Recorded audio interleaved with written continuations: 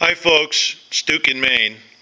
And I wanted to share with you my 22 long rifle brass derimming setup, which I just finished assembling with the assistance of my buddy Andy Quinzani.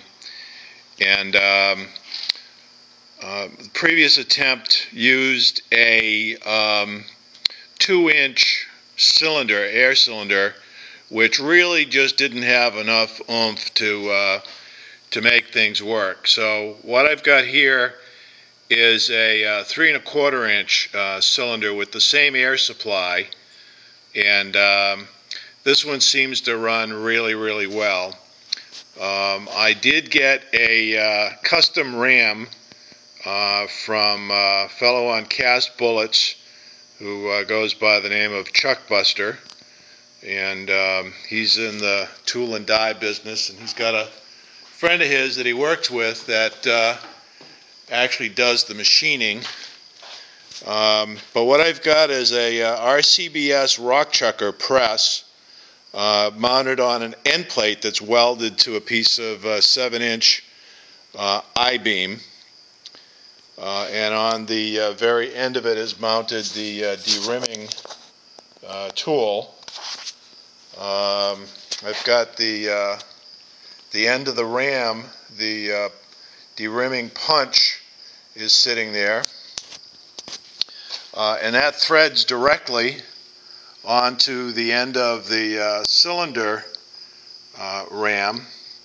The cylinder in turn is mounted to a plate that we welded onto this piece of I-beam.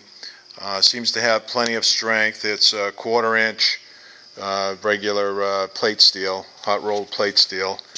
The cylinder has a flat mounting plate with four bolt holes, and we were able to drill some 1/2 inch holes and use some 7/16 bolts. Gave us a little bit of adjustment room both for the cylinder and for the ram, so that we could get good actuator activity on the tool.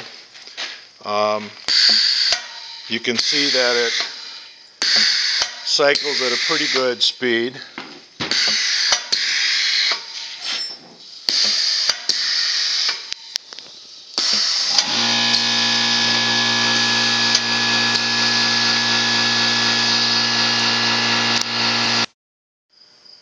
Because of the amount of volume in the air cylinder, the ram does use up quite a bit of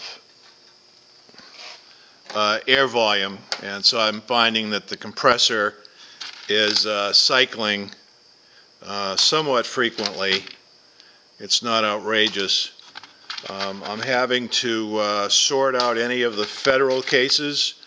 The sizing die that I have for this doesn't seem to like the extra thickness of the federal cases.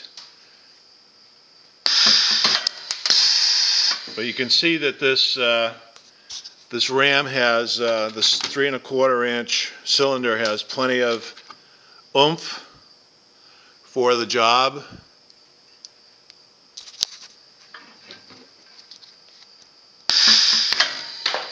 And actually shoots the brass out the end of the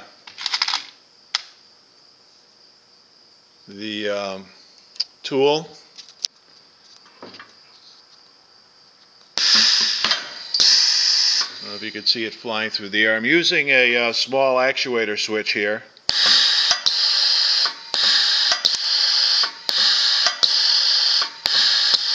I'm thinking of maybe permanently mounting that so I don't have to keep reaching for it, and coming up with a system here with a piece of PVC pipe that I can put over the end of this to catch that brass that's flying out and have it just drop straight into a tray.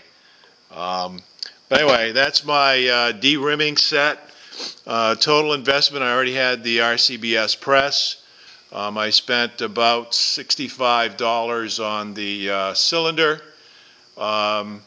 The RAM, I will include a little more write-up in the CastBoolits forum on what I did in terms of the custom RAM and so forth, and we'll share that all with the CastBoolits forum people. So thank you again.